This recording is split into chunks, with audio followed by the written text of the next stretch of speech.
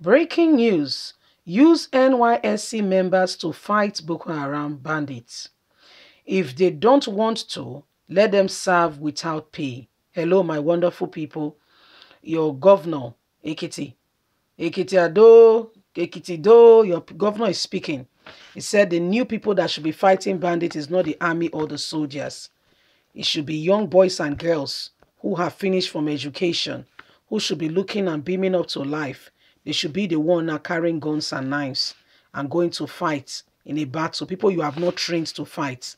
Armies are trained to fight. Oh. They said the people who have been in school, their parents borrowed, they should be carrying their caskets back home. This is what, the person who he wants to be president as well. Oh. He was at some point still, sharing the shoulder with Asiwaju Ahmed Bola Tinubu. That's the person that wants to be president. Anyway, my people, he said, well, you see the girl, the way the girl's hand is, she should go. I just imagine when I was 7, I should go and be fighting Boko Haram. My God, Nigeria, don't finish. God will help us. Please don't forget to give us a thumbs up, subscribe if this is your first time. Let's get all the details. Use NYC members to fight Boko Haram bandits. If they refuse to fight, they should work without pay, FAYEMI tells Buhari. Governor Kayode FAYEMI has called on President Muhammadu Buhari to turn NYC camp into security training ground to rescue willing and able graduates to join the military and police. FAYEMI pointed out that one of the cheapest and fastest way to handle this was to amend the law setting up the National Youth Service Camp. If NYC corps are converted into soldiers, they could be deployed to fight against Boko Haram, bandits, separationists all over. With this, we can use the existing orientation camp to train willing and able graduates to fight and protect the security of this nation. Under a special arrangement that will work out, the Ekiti State Governor has said. That way, the fund that is currently deployed to the NYC can be used with some additional funding, which could be sourced through National Emergency Fund for the next 5 to 10 years. Those who cannot join the military service can serve in the community without pay. If we must still retain the NYC for everybody. Just in June, Shaibu Ibrahim, the NYC Director General, has said corps members were on reserve for war as they are part of the Nigerian National Defense Policy and could be mobilized for war. Mr. FAYEMI explained that steps were necessary and a cheaper way to get 200 security personnel needed by Nigeria to tackle the worsening insecurity. By availing strategies, we need a minimum of 200 personnel to boost the fighting power of our men, stated the Ekiti State Governor. This number is very large and potential financial and logistic nightmare, he added. Yet, we cannot deny any further. The ungoverned space needed to be closed up quickly by motivating men with a singular objective to serve the nation. This that takes up the number of the financial burden from the nation. So they are serving and they are also corps members. The governor maintained that there are two things that can quickly be addressed to bring the current wave of insecurity to a halt.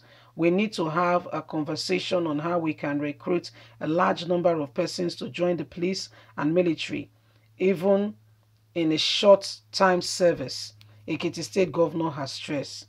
Last July, Governor Isiaq of Taraba has expressed a similar thought, stating that NYC should be a 2-year program to give corps members military training so that they can also fight for the nation. So very soon, NYC will be full of young boys and girls who will be fighting for the nation, who will be going out to do one thing or the other to fight for the nation bottom line. And so this is the new wave and the new move of things currently ongoing. So my people, it's happening. NYC, as we speak now, a lot of persons are coming up. Those in position are saying that they should become fighting instruments. rather than leaving them just there. So NYSC members should go on and be used as the fighting new equipment. Should become the new people that should be used, to fight. You're talking about, young people that just finished school, that are looking forward to getting jobs and all that. These people sit in exalted position, spending the money that they did not work for, doing all kinds of things. And all they are talking about is that people's children, guess what? Remember, what's it called? Ganduje, when EFCC invited her and she refused to show up. What was her excuse? She went to attend her son's graduation in the UK. So another man head, Nagarawa, another man head, another man picking. Now they go say do the fighting. Their own children, please go and investigate. Oh. If you're in Ekiti, I would like to know where the Ekiti state governor children are schooling. Are they schooling in any of the university in Ekiti state? Are they going to any of the schools in Ekiti state, or are they in any university in the country? I would like to know.